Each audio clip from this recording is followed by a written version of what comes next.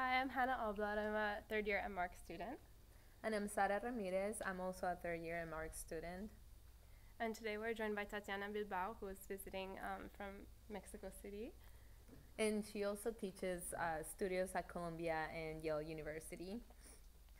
Tatiana right now is working on a project that looks at the two sides of the border, that both students in Yale and Columbia and here at the University of Texas at Austin, we're all working on different studio projects. So and in 12 other schools. 12 other schools. Yeah.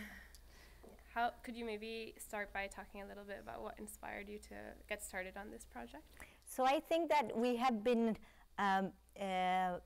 becoming, or even historically, we are a very incredibly rich region, which we have a social, cultural, even economically bond that becomes really about broader than countries, no? That go way beyond countries. And I think we don't have that in the political discourse, no? Especially in this political moment.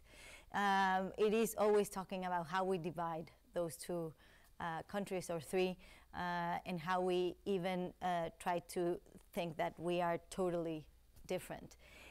Where what is happening is not that, no? Clearly. Obviously, environmentally, we're one region, and I think it's very well thought and talked and encouraged and studied within the border area. But I think that in the center of the two countries specifically, if we add Canada, even in Canada, is not really addressed. No, it's like as if we were in other side of the world, and I think that the only way I could like really do something for this political moment was to broaden knowledge about it and about allowing us to really think how we can imagine this to become one region, politically speaking as well. No.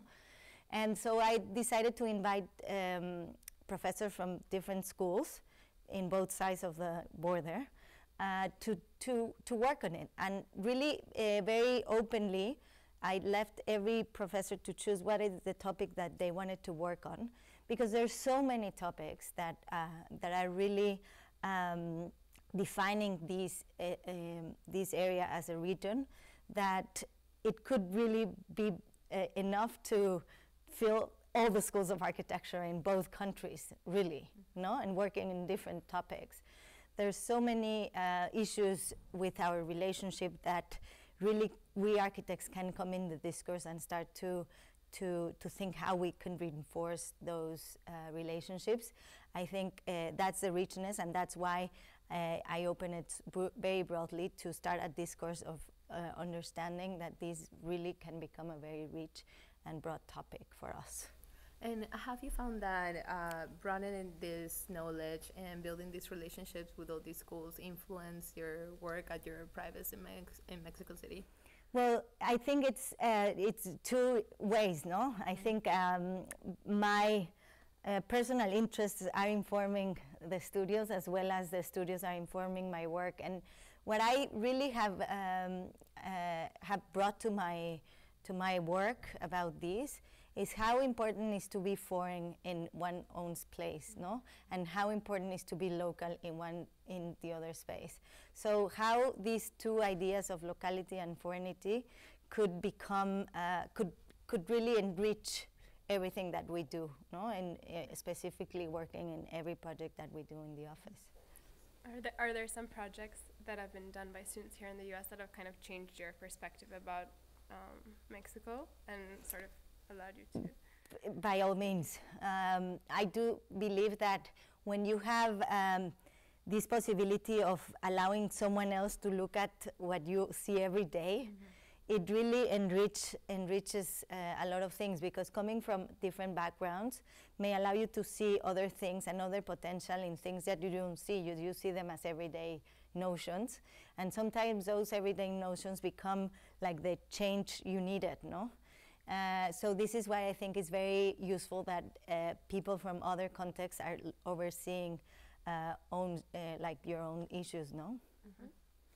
maybe we can ask you some things about your as architect. Yes.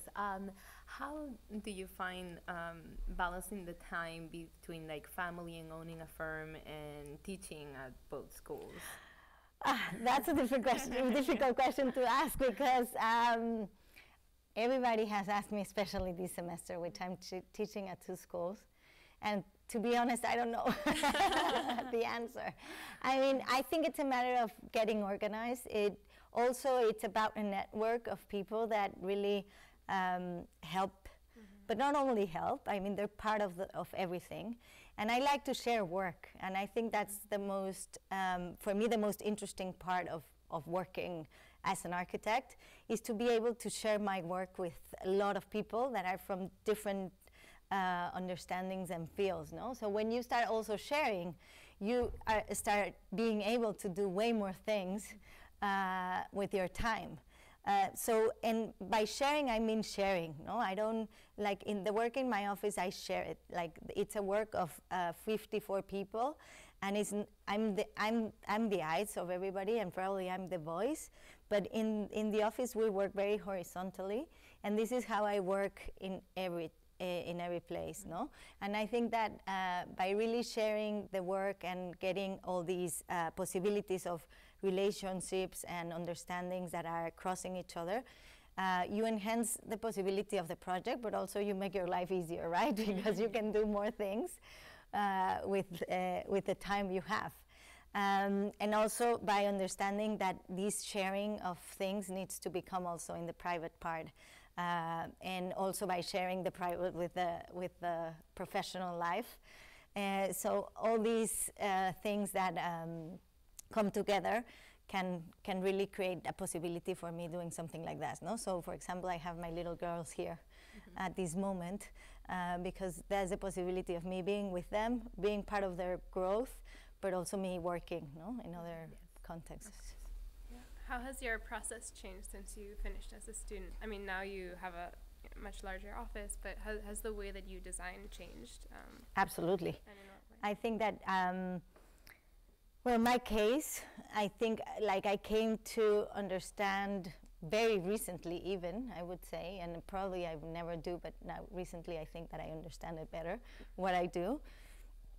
And what made us do that was the exhibition we put together in Monterrey. That really allow us to like put everything together on what we've done and learn about it, and then create for there like a baseline for the future.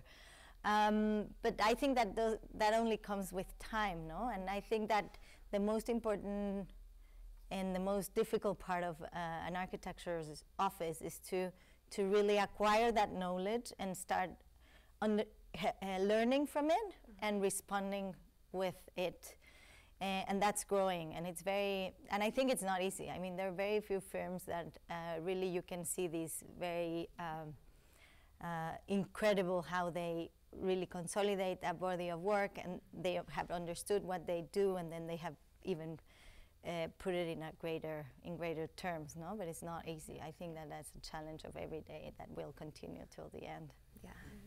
And as part of this growth, and since you now have projects all over the world and talk about both sides of the border, have you thought about opening another branch in another country, maybe United States? No, I don't think so, because I also believe in something that it's manageable. Otherwise, I don't think a branch is necessary. I think collaborations are necessary, no? So if I'm thinking that I need more people in some locality, I would collaborate with someone that is there. I mean, there's always very talented people. I don't think I need to put an arm elsewhere. I think maybe why don't I collaborate with someone, and then we can do the work wherever we are. Yeah. Thank you so much. Thank you so much. Thank you very much.